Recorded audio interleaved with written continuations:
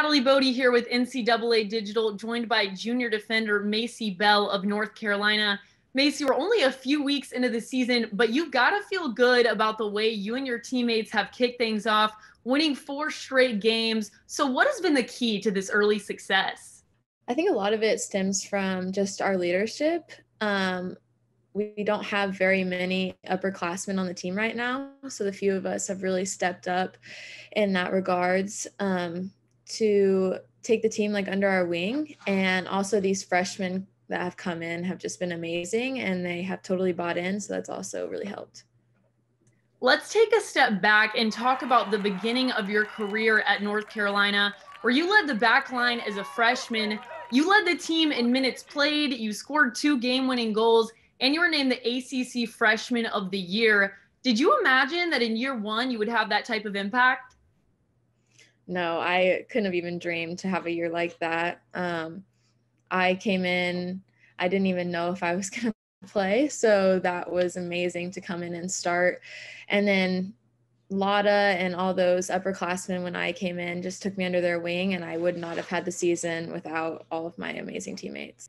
Last season, you missed most of the spring due to an injury. Walk us through the timeline of that injury and what the recovery process has been like. So I had surgery on my ankle. I had a ligament replacement in March, I believe. And it was supposed to be a 4-month recovery. So I had initially planned to not play any of the spring season. But I really honed in on my rehab and worked with Brandy, who is our athletic trainer, and went in every single day and ended up making a recovery in half the time. So I came back in 2 months, and I was able to play in the Elite 8 in the final 4 games. So yeah, it was a dream come true because I genuinely did not believe that I was going to be able to play in the spring. So it was awesome to come back. So at this point, do you feel like you are back at 100% after that injury? Yes, definitely. I took this summer to get my body right and get touches and train with the courage, and definitely back to 100%. Last year, the season ended for your side in the semifinals against eventual national champion Santa Clara. What did your team take away from that game to prepare for this season?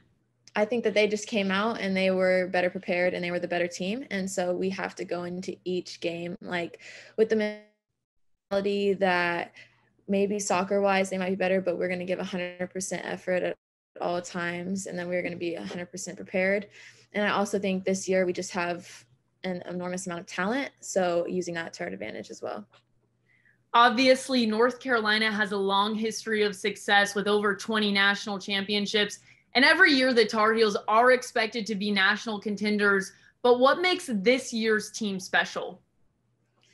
This year's team, I think that our team chemistry is wonderful this year, better than any of the years that I've been here in the past. I think that our recruiting class, our freshman class, is awesome. A lot of them have stepped up into starting roles, and they have been scoring goals after goals. They're stepping up in the back, and I think that's what makes us different, and also our leadership throughout the field. Looking ahead to this weekend, as part of the number 2 team in the country, you're hosting number 10 Stanford at home. What are you looking forward to in that exciting top 10 matchup? I know for me, it means a lot because we lost to them in the national championship 2 years ago. So it's just kind of like the rematch. And I know that a lot of players, there's just a lot of emotion that goes into it because of that. And we know that Stanford is an amazing team who has amazing players, but we also are confident in ourselves that we can match them and if not beat them.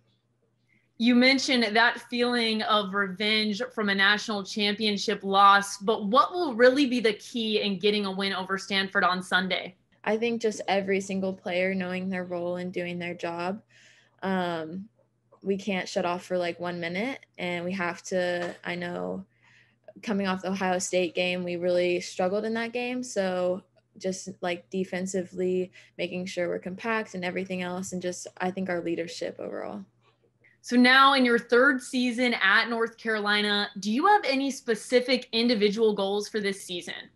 Obviously to help my team in any way that I can. I feel like this season I've really stepped up in a leadership position. So leading them And then obviously playing to the best of my ability and maybe getting some looks from the full national team and stuff like that.